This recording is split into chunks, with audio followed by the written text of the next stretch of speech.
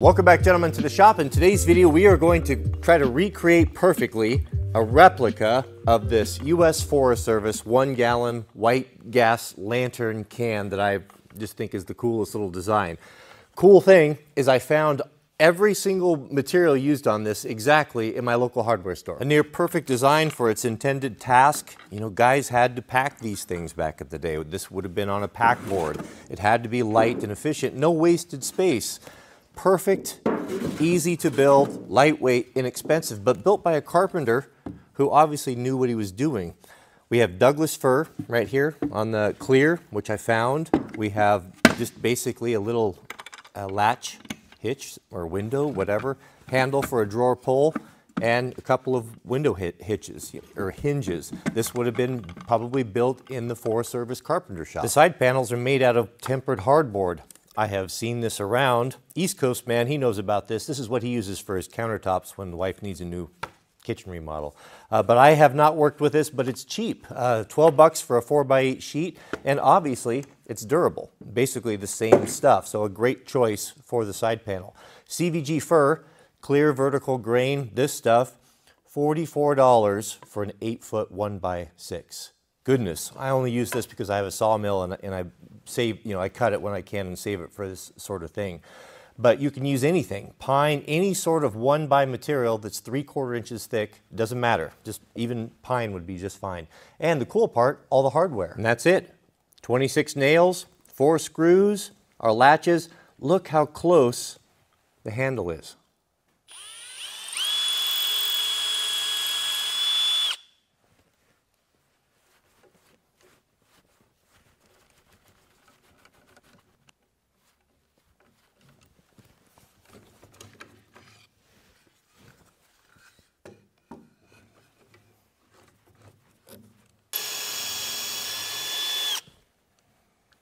We'll put a little glue on here for our final assembly. Gluing a joint makes it very rigid. There's just really no downside to it.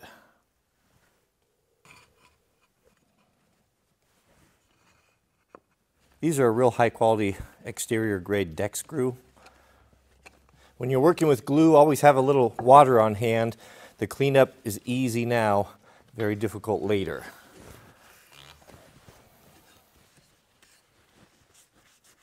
I've laid out the nailing pattern of the original. We've got 5 on the side and 2.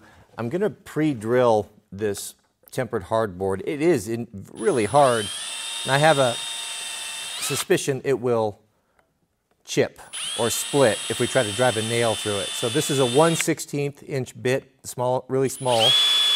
My father was a master carpenter, and he always taught me to use and make patterns whenever possible.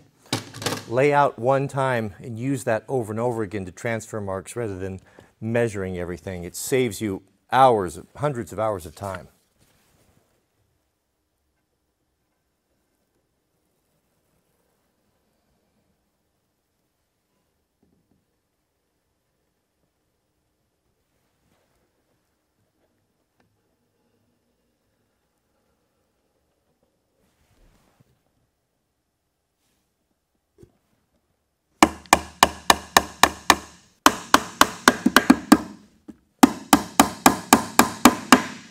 Did we get it right? So this will be the side profile. There's enough room here for our funnel and a small rag with the lid. You know, just because a box has extra room in it doesn't mean it always has to be filled with stuff. Sometimes it's nice to leave things open for poking things in times of need.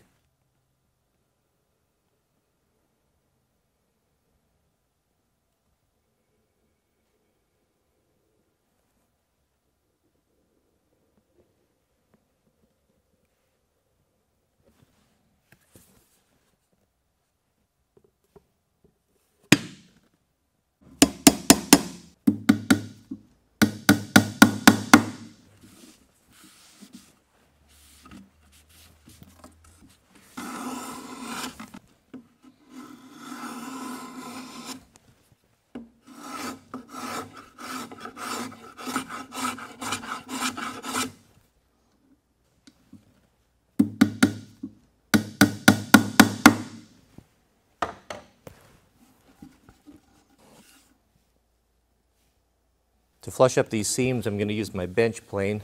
Just be careful not to get that blade near those screws.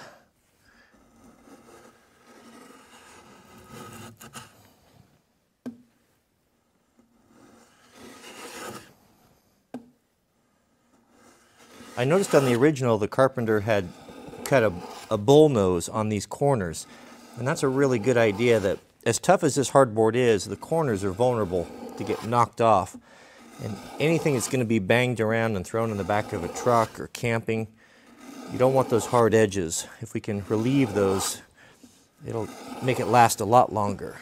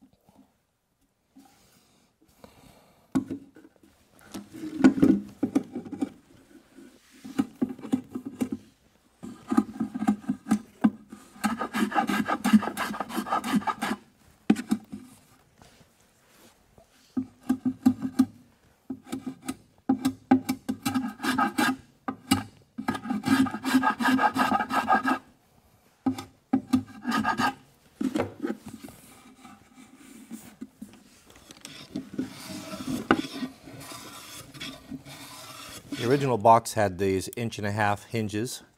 Got the same thing at the hardware store, only with Phillips screws instead of regular.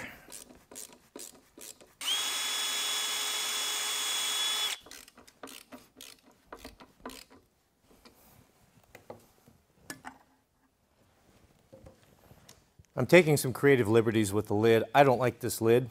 I don't see the purpose of the taper, and I like to have an overhang so I can grasp it. There's nothing worse than having a lid that's flush, that you're fiddling around trying to grab it. This way you can hook with it. So that overhang is 1/8 inch, and I'll keep the square edges.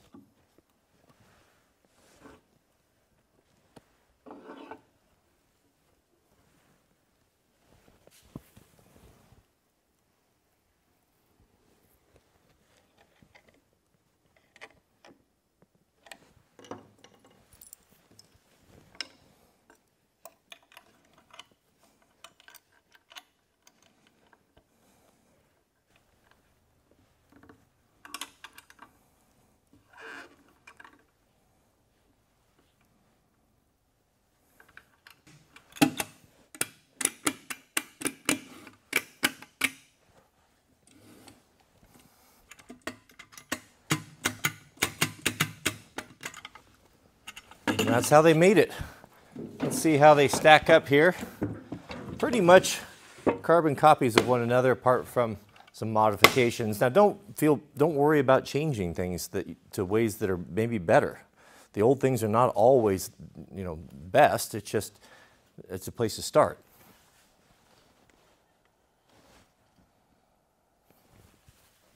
The hinge side, and then the tops. Gentlemen, I'm pretty happy with that. I do like the upgrades. I hope this video gets the point across to you how much effort goes into producing something like this. Once you've worked as a carpenter and done carpentry work, you can never see the world again. You see it through different eyes. You see it as, you understand what it takes to build, to create, what it takes, the effort that's involved in making something just as simple as a gas can holder. It's a lot more difficult to tear everything down when you know what's involved in putting it back up. I'm going to do another part to this. We'll do the stenciling and we'll do the painting. I kind of splurged a little bit. I will be doing the official template making. I bought a template machine on eBay. I've wanted one for years. The type that stamps the government issue templates, and I got one of those big ones for a really good price, and it'll do 20 characters, 4 rows. So we'll be doing some stenciling around here. You're going to want to see that. The idea I had when I was putting this together, and we talked a little bit about the firefighting cache system with the wildland firefighting. About it's an ability to warehouse needed equipment and get it to the job or get it to the fire as quickly as possible. And it's really kind of set up in modules, a chainsaw module, the Mark Pump series modules, that when you order something up, because of the folks at the cache have thought this out and there's 60, 70, 100 years of tradition behind it, they know what's going to take to do that job. And so even if you order this up as a first-year firefighter, you'll have everything that you need to do the job, and many times parts to repair it. And I like that concept, and I've been thinking, that's probably what the professional homeowner wants to move into. Why don't we just kind of build on that, and I'll be picking out some critical items that I think are critical that will give you options and flexibility in the future. Why shouldn't we have something like this where you can grab this and have a chainsaw kit or an axe kit or a lighting kit, and we don't have to limit it to the old technology. Yes, we'll put the old lantern, we'll have that kit, we can grab a gallon of gas, we can grab the lantern. We know we're going to have everything that we're going to need in those two kits.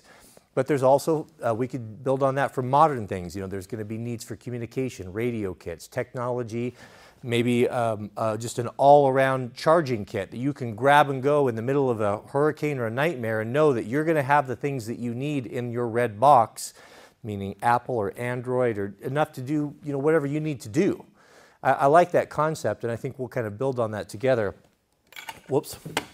Make sure you remember that latch. We'll do the lantern box next. I ordered a lantern in. We're going to kind of compare the old ones to the new ones, and this would be a really good set, just like the Forest Service would have had it. Gas module, lantern module, and then we'll see how it goes, and we'll do the paint and the stenciling on those together. Thanks for watching. May God bless you and your families. Please keep us in your prayers. We pray for you constantly, and we'll see you all on the next video.